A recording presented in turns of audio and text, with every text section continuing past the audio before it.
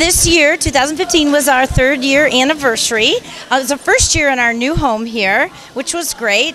The move has been great. We have a better facility, a bigger facility.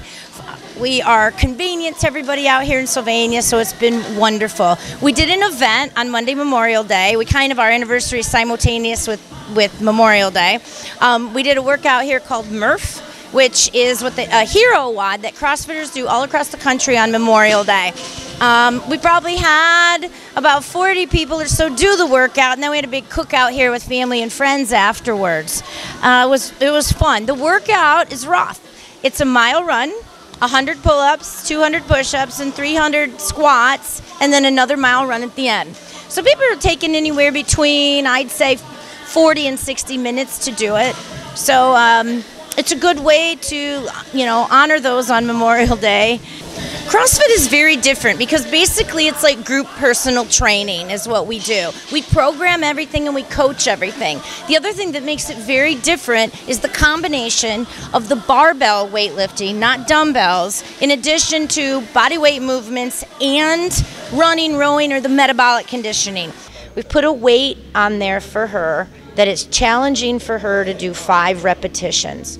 The goal is for her to get where we're going right now. She's going to muscle failure with it. They're doing a 2,000 meter row and what we call for max effort.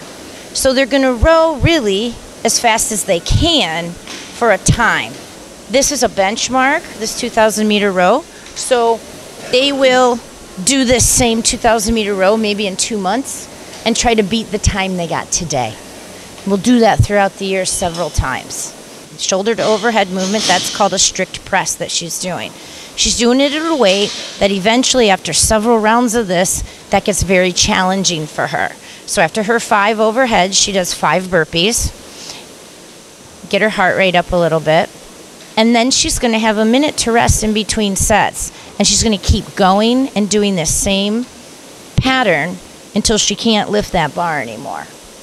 Taking those things and putting them together in a very high intense environment is what makes it different. The results are great, folks. It pushes you to limits. And you always have a coach and you have a wonderful group that gets you through it. So the group dynamic also, I think, is a big important thing that makes it very different because people help one another get through it and push each other. We have an event, it's called The Longest Day, and it's for the Alzheimer's Association. And it's a national event that they do, and we're doing it with the local Alzheimer's Association. It's June 19th, and we're going to start here at 6 a.m. in the morning, and we'll probably go till 9 at night. And the longest day it's really surrounding the longest day of the calendar year, the 21st of June. But we will be having someone or some working out going all that day.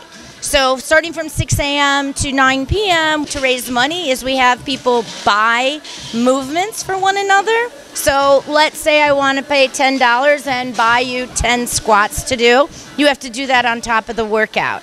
If people want to try CrossFit, how we get started is your first session is a free session, and I call it like a CrossFit 101 session, where you come in and you learn about CrossFit, because CrossFit has some science to it and why we throw all these different things together. So you come in, you learn about that, you learn about the Black Swamp program, and you do a short little intro workout. Then if you like that, we do a 6-series, session of foundation classes, and those are $50. You go through those 6 classes, make sure you like it. You're going to get a good foundation of what we do in here, and then you can sign up for a membership after that.